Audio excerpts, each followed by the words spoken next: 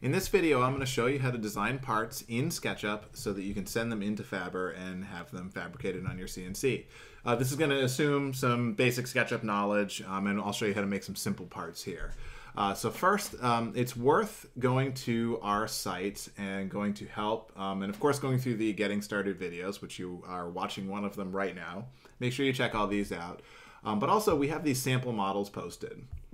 And these are really good models to look at because they show what a well put together SketchUp model looks like. So I'm just going to pick this one here, this bolt tray, and this actually has instructions on how to fabricate it, but specifically what I'm going to go after here is the SketchUp model.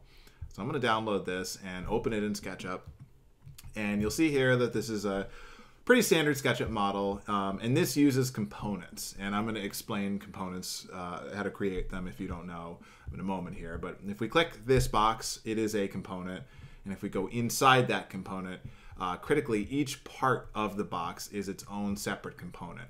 And a component in SketchUp is just something that signifies that that part is indeed its own separate part. And that's really it. Everything else, everything else you can just use these standard SketchUp tools to create something. So let's create something quickly here that is similar to this box, and I'll show you how to deal with components. So when you make something in SketchUp, we'll just make a side panel, something like this. So we're just going to make a rectangle. I'll extrude it up, and I'm just going to adjust this and make it a little bit smaller, something like this. And actually, I'm just going to make this 1 inch thick. So we'll just make a little adjustment to it like that. Okay, so then we have a 1 inch thick panel here. So when SketchUp makes something like this, like a panel or other part, it is a collection of lines and faces. And that's because SketchUp has its roots as an architectural modeler. And it means you can kind of do stuff like this. And critically, if you make another part that butts up to this part, it may look fine, but when you want to move it or delete it or do something else, you can have stuff like this happen. So what you want to do in SketchUp is when you make each part, just select it, right-click it, and say Make Component. And this dialog box is going to come up, and you can name it, you can give it a description, you can set all these other options. You really don't have to do any of this stuff. The only thing you might want to do is just give it a name, and you'll see where those pop up in Fabber later. But we'll just call this one Side Panel. Pretty simple. And so when you create it, you'll see that nothing really dramatic happens, but now when I click away from this part and I click on it, one single click highlights the whole thing. And it's because that this panel is now in a protective force field of sorts, or it is a distinct component. Okay? And you can check that it is a component by selecting it, going to Window, and then going to Entity Info. Click this here, and that will expand this little window.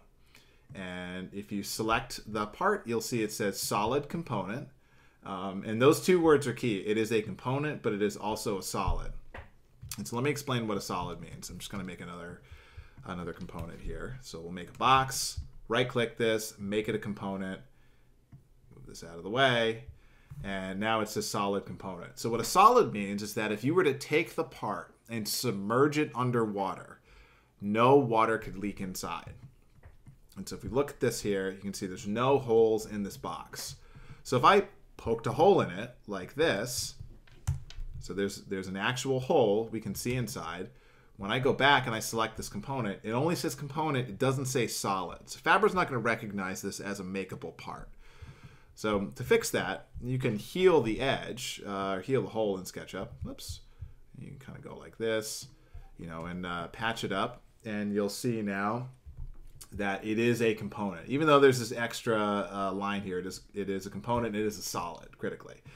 You can do something like this. This is acceptable. Put a depression in it like this. And again, no water can leak inside the shape, so if we select this, it will be a solid.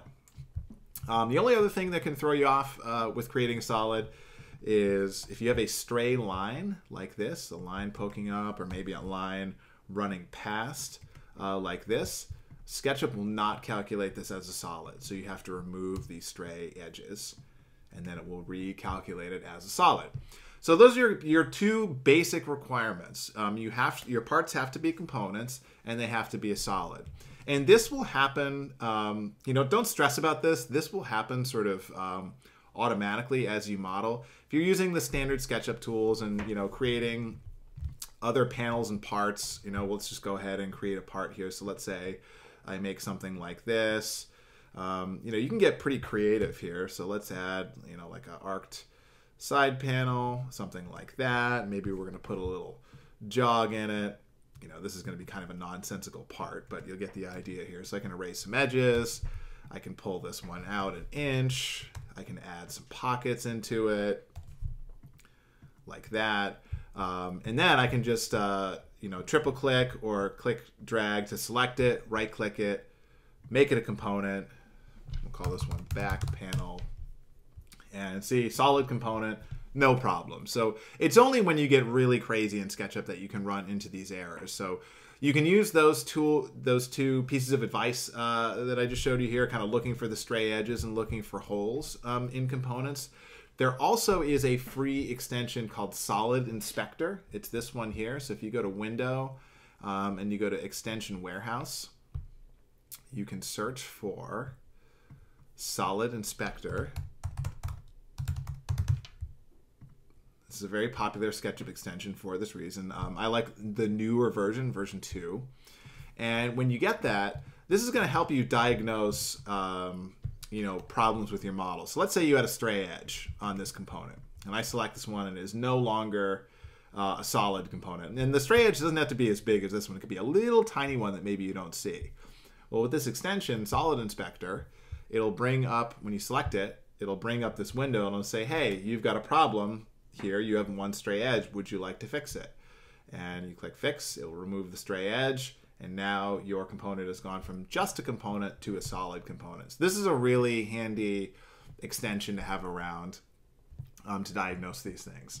Now that we have this weird looking box thing set up, we can just save our file.